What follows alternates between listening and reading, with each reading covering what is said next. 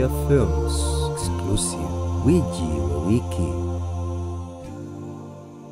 Ujambo mpenzi mtazamaji, wiki hii tutakuwa tukimwangazia katika makala yetu ya wiki Al-Haj Malik El-Shabazz ambaye anajulikana kama Malcolm X, ambaye alikuwa ni kiongozi wa dini ya Kiislamu na mwanaharakati wa haki za kibinadamu katika enzi za ukombozi nchini Marekani. Mimi ni mtayarishi wako msimulizi Yahya Muhammad na kukaribisha. Malcolm X alizaliwa kama Malcolm Little mnamo tarehe 19 mwaka 1925 kule Omaha, Nebraska.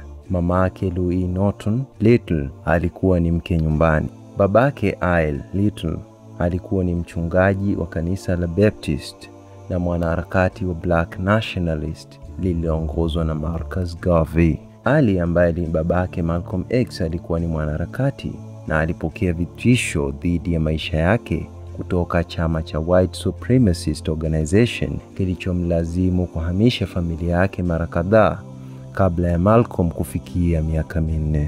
Licha ya juhudi hizo, mwisho wa mwaka 1929 nyumba yao iliyoko Lansing, Michigan iliteketezwa, na miaka 2 baadaye mwili wa babake Malcolm X ulipatikana umetupwa mjini akiwa amepoteza uhai. Jeshi la polisi walisema kuwa matukio hayo yote ni ajali, na wakatuhumu matukio hayo yote kwa kundi la Black Legion ambaye babake Malcolm X alikuwa ni mwanachama. Mamake Louis alipata wakati mgumu haswa kwa kumpoteza mumewe. Akawa anazongwa na mawazo, na hali hiyo ikampelekea yeye kupelekwa katika hospitali ya wendawazimu, na watoto wake wakapelekwa katika majumba ya mayatima na wakalelewa na wazazi wa kambo ambao walikuwa ni watu weupe. Mwenyezi Mungu si athumani. Malcolm na swahiba yake ambaye alikuwa akijulikana kwa lakabu Shoti, yani Jarvis, walihamia kule Boston mwaka 1946. Malcolm na rafiki yake walitiwa mbaroni kwa tuhuma za wizi wa mabavu, na Malcolm aliweza kufungwa miaka 10 gerezani. Akawa mahabusu nambari 22843, lakini aliweza kuachiliwa baada ya miaka 7 kwa parole. Malcolm alishikwa sawia na wanawake wawili wa kizungu ambao walidai kuwa Malcolm aliwahadaa wao kuweza kuiba pamoja naye. Jeshi la polisi likuongeza makali kwa kesi yake, waliweza kuwashawishi wanawake hawa wawili wamlaumu Malcolm kuwa alitaka kuwa najisi, lakini wanawake hawa walidinda kabisa kulikubali hilo. Kupitia kauli yake, Malcolm X katika hotuba yake moja alisema kuwa to be once a criminal there is no disgrace, but to remain a criminal is the disgrace. Malcolm alipenda kuhustle au kutafuta fedha kwa udi na uvumba, na alifanya biashara za kila aina ili kuweza kumudu maisha yake aliyokuwa akiishi ya anasa, kama kucheza kamari, na pia kama mtu angetaka chochote. Malcolm alikuwa ni gwiji wa mitaa na alikuwa anajuana na mapusha wakati huo, yani walanguzi wa madawa ya kulevya. Akiwa korokoroni, Malcolm X alikuwa aamini kabisa Mwenyezi Mungu, na hata mmoja wa mahabusu aliweza kumshutumu kuwa yeye ni mfuasi wa shetani. Fauka ya hayo, hapo ndipo alipopata wasaa kuweza kusoma na kuanza kujifundisha lugha ya kizungu kwa ufasaha. Malcolm X akiwa gerezani aliweza kusoma vitabu vingi tu. Malcolm na ndugu zake walipata mafundisho mengi ya wanaharakati kwa baba yao, lakini ndugu zake walikuwa na hulka ya kuweza kumwandikia barua akiwa jela na kumweleza juu ya dini ya asilia wa Afrika ambaye wana Mungu wao aitwaye Allah. Inasemekana ndugu yake Renegade alikuwa na hulka ya kumtembelea katika jela na kumweleza tu mengi kuhusiana na dini ya Kiislamu. Renegade alikuwa muumini wa Nation of Islam ama taifa la Kiislamu. Kwa kuvutiwa sana na mafundisho ya Nation of Islam, Malcolm alianza kusoma mafundisho yake na kiongozi wake Mheshimiwa Elijah Muhammad, ambaye anifundisha tu mengi kuhusiana na wanaharakati, na akaweza kumfundisha kuwa Waafrika wa Marekani lazima wajikomboe kisiasa, kimuamala, kutokamana na unyanyasaji wa tawala ya wakati huo pamoja na vitu vingine. Miongoni mwa mambo aliyotaka kiongozi huyo wa Nation of Islam ni kuwa watu weusi na weupe watengwe katika taifa mbali.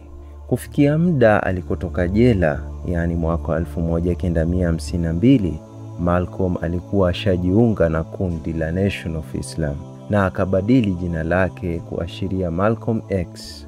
Yani alibadilisha jina lake la ukoo Little na akajiita X, na akasema jina hilo ambalo alipewa babake ni jina la utumwa na halitambui. Malcolm X aliweza kupenya na akawa mtu tajika katika kundi hilo. Kivipi? Tajriba na ukakamavu wake na ushujaa na upevu wake mkubwa wa akili ulimfanya Malcolm X kuteuliwa kama imamu na msemaji wa taifa la Nation of Islam. Elijah Muhammad alimpa majukumu ya kuasisi misikiti katika miji ya Detroit, Michigan na Harlem, New York, sawia na kuhubiri katika maeneo mengi tu ikiwemo magereza. Malcolm alipata umaarufu kupitia redio na runinga na akatangaza ujumbe wa taifa la Kiislamu yani Nation of Islam katika taifa la Marekani. Upevu wake ulimfanya taifa la Kiislamu yani Nation of Islam kuwa kubwa kabisa kutoka watu 500 mwaka wa 1952 hadi watu 30,000 kufikia mwaka wa 1963. Hapa ndipo Malcolm X alikutana na Cassius Clay ambaye anajulikana kama Muhammad Ali na wakawa marafiki wakubwa.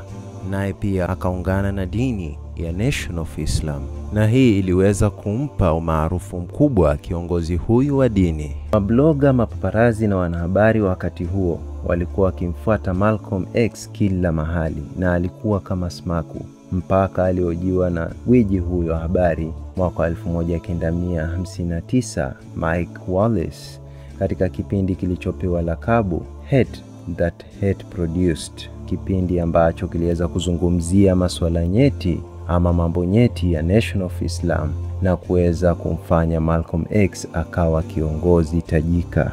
Umaarufu huu Malcolm X hakujua kuwa siku moja utakuja mtokomea nyongo. Matatizo yalianza kumpata gwiji huyu baada ya yeye kuonekana umaarufu wake umeanza kuzidi kuliko muasisi wa Nation of Islam Elijah Muhammad, na hili likafanya serikali ianze kumulika darubini, haswa alipoonekana kuwa mafundisho yake yaleta uhasama baina ya watu weusi na weupe, na alipoandika barua kuweza kuomba kuwa ruhusiwe kusambaza dini ya Uislamu ndani ya majela, jambo lililomtongea. Katika mwaka wa 1960 ambapo haki za watu weusi Marekani ilikuwa katika upeo na idadi ya wafuasi wake wakawa wengi, FBI walianza kupenyeza kama walinzi katika Nation of Islam na wakawa wanaweka kisiri vifaa vya ujasusi kama kamera, vinasa sauti na kadhalika ili kujua mipango yote tu sawia na kutafuta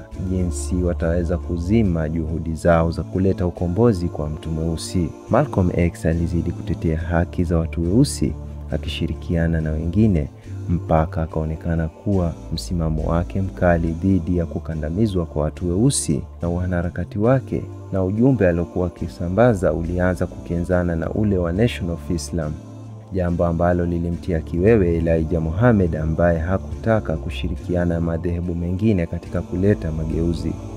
Zamani Malcolm X alikuwa akiamini kama alivyonukuliwa akisema kuwa we have the right to defend ourselves and not turn the other cheek on our oppressors as the other ministers say, akiashiria kuwa tuna haki ya kupigania haki, sio tukubali kupigwa kofi tukageuza uso kama dini zingine zinavyofundisha.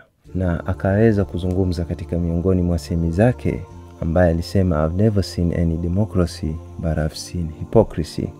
Hizi ni baadhi ya semi ya gwiji huyu mwanaharakati.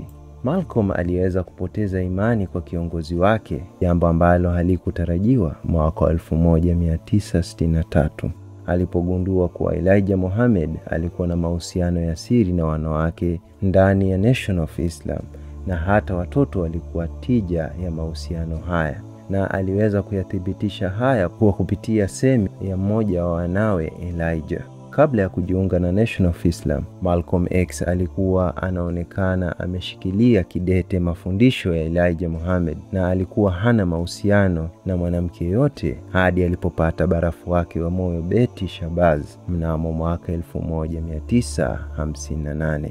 Malcolm alikataa kumstiri kiongozi wake baada ya kugundua makosa yake, na jambo hili lilimfanya akabakia na masikitiko kwa jamii ya Kiislamu ambaye alikuwa akiongoza.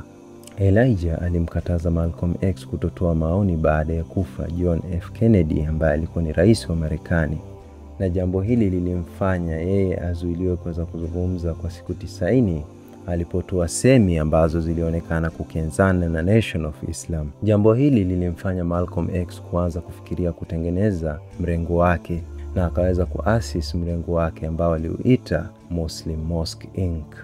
Mwaka huo huo Malcolm X alihiji Mecca, Saudi Arabia, na aligundua mengi kuhusu dini ya Kiislamu, na akaweza kutangamana na watu wa kila tabaka, mweusi, mweupe na wengineo, na akaweza kugundua kwa Uislamu ni dini ya watu wote na haina ubaguzi wa rangi wala tabaka. Malcolm X alijiuzulu kutoka Nation of Islam na alionekana kukenzana pakubwa na uhusiano wao kudorora, na alikuwa mwanzilishi wa chama hicho Elijah Muhammad, na FBI ndani ya chama hicho cha Nation of Islam walitumwa kuweka kilupuzi katika gari la Malcolm X. Malcolm X alikuwa na walinzi kila mara, na ilikuwa nadra sana yeye kutembea bila walinzi, lakini Februari tarehe 14 mwaka 65 alivamiwa yeye na mke wake na watoto wake 4 kule New York, ambapo walitupiwa kilupuzi lakini akaponea chupuchupu.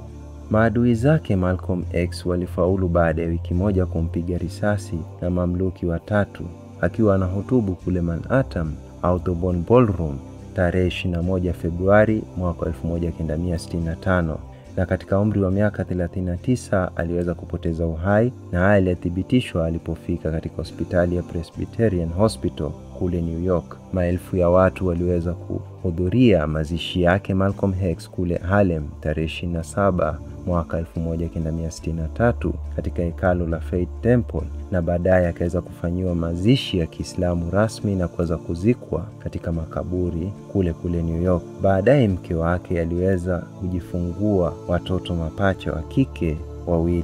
Makachinja hawa waliweza kufunguliwa mashtaka katika mahakama, naye alikuwa ni Talmadge Haye, Norman 3X Butler na Thomas 15X Johnson, ambao wote inasemekana kuwa walikuwa wanachama wa Nation of Islam. Mengi yamesemwa kuhusu gwiji huyu, na hata makala mengi na sinema zimeundwa kuhusu Malcolm X. Kufikia hapo nilikuwa mtayarishi msimulizi wako Yahya Muhammad. Hadi wakati mwingine, alamsiki. Usikose kunifuata katika mtandao wangu wa kijamii Yahya Muhammad, Facebook yahyamuhammad.7, Instagram ama Yahyafilms official Instagram, na usikose kusubscribe katika channel yetu ya YouTube, na kutakia wakati mwanana.